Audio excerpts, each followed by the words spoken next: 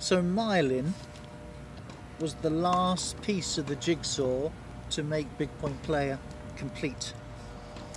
So before myelin came along, neuroscientists were focused on the neurons and synapses that fired off information down the nerve sequences from your brain, nerve sequences to your body, to your muscles to act.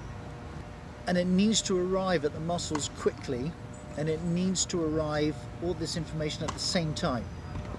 Because it's like having a heavy door, and if 3 people smack onto the heavy door opens, but if 3 people are half a second out, door shuts.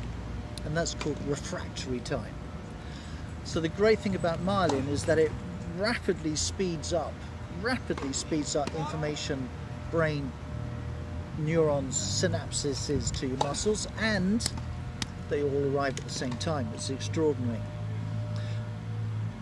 And before myelin came along, 2 things really. Firstly, under pressure, information comes to you quicker because of the whole fight, flight, freeze, urgency thing, but the information is flawed. And if you've got many things going on and squillions of information trying to come to your muscles and arrive at the same time, but it's not, with flawed information, you're going to make mistakes. That's why under pressure people make the most mistakes. That's why even the Nadals and the Djokovic's second serve, 30-40, match point, are more likely to serve a double fault. So this is what happens normally. Millions of bits of information are being sent and need to be processed. So let's just take them when you are playing singles or doubles. Your brain's got to work out where that ball's going to go. What's the sense of direction, the bounce, the speed, the spin? Where's it going to end up for me to hit it just at that right place?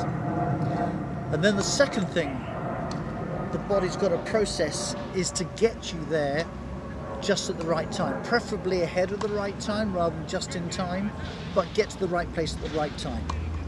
And then lastly, if that's not enough of information to process, it has to process every little bit of coordination of your body from your toes through the tips of your fingers.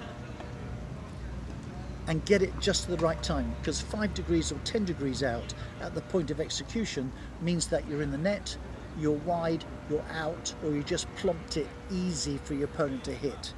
Masses to process. So under pressure, again,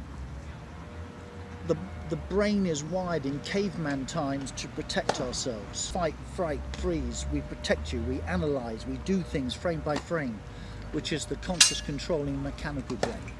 50 bits per second. Now at 50 bits per second you can see there's millions of information to process, and it's not going to happen. You're not going to arrive speedily, it's not going to arrive at the same time of having flawed information to process. If you've got many things going on with your shot, you've got many things going on in your brain, it's not going to happen.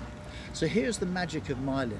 It builds with an exact sequence, stronger and thicker insulating band that then channels all the information from your neurons to your synapses to your muscles.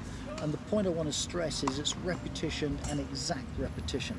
So if you've got lots of talent and lots of flair, that's not going to be exact and repetition.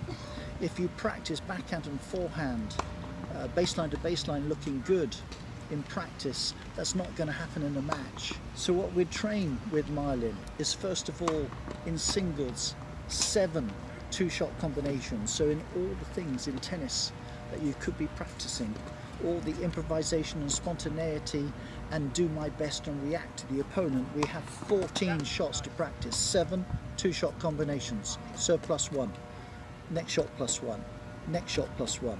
It's always a set up and a hurt, or a neutralize and a hurt. So what myelin does is immediately kick you up from 50 bits per second to 14 million bits per second. We always say, I always play my best when I'm relaxed and non-thinking. That's because we're in 14 million bits per second mode. But as soon as you step onto a match court, as soon as you have pressure, the natural instinct is to go to 50 bits per second. So the training is, how can you flick the switch to be in unconscious, subconscious, intuitive mode at 14 million bits per second. So myelin wraps the exact sequence, and the more you repeat that exact sequence, the more myelin is built strongly. So information goes really quickly and arrives at the same time. So therefore, if you only practice a few tactics, 20% of tactics producing 80% of the points, if you can only practice on 20% of the court, that produces 80% of the points. If you can only use 20% of the shots to execute the tactic under simulated pressure, at the same time as training self, learning to harness thoughts, feelings and emotions, learning to override ego, learning to get detachment and composure and certainty, this builds one strand of myelin for one execution of tactic. That means that under pressure you have shifted from knowledge that you can read in a book or see in a video, skill for what you practice, to automaticity. It is who you are under pressure at critical moments. You are a big point player.